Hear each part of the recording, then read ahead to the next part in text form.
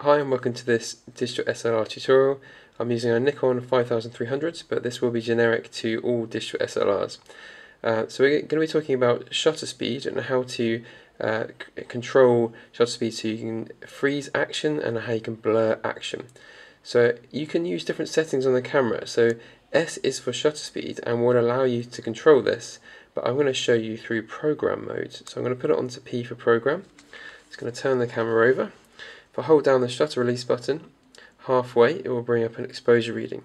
Now turning the wheel on this camera, you'll find that it will control both the shutter speed and the aperture. So we're focusing on the shutter speed on the left hand side here, so the camera is changing aperture for us. And if we go down to the left, you will find that once we get dot dot, we're in seconds, so 1.6 seconds, 2 seconds and so on.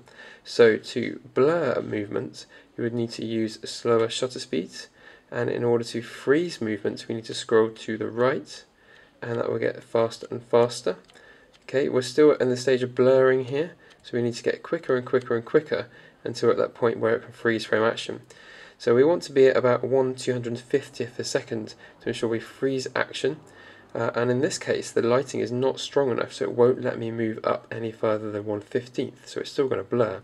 Now the way around this is to use ISO. So you need to work out where ISO is in your camera, but in this case I'm going to press I on this camera. You've got ISO here, just clicking OK, and I'm going to increase the speed of the ISO.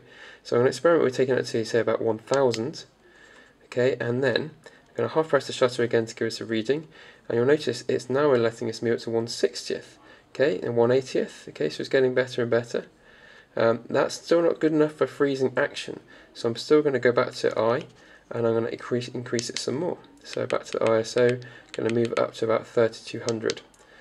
Now this will depend obviously what the situation is like for you, but here now with this level of lighting, which is actually pretty low, we can now move up to 1/200th a second, and we're very close to being able to get to 1/250th there, so it's hovering between the two.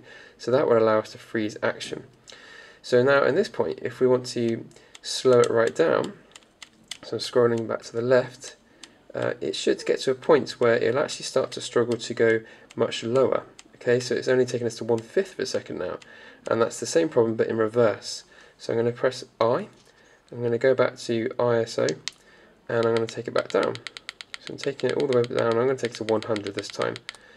Oops, there we go, 100, and you'll see now it's allowing us to go much lower, so we have 4 seconds. Okay, so that's how you control your shutter speed. Very simple.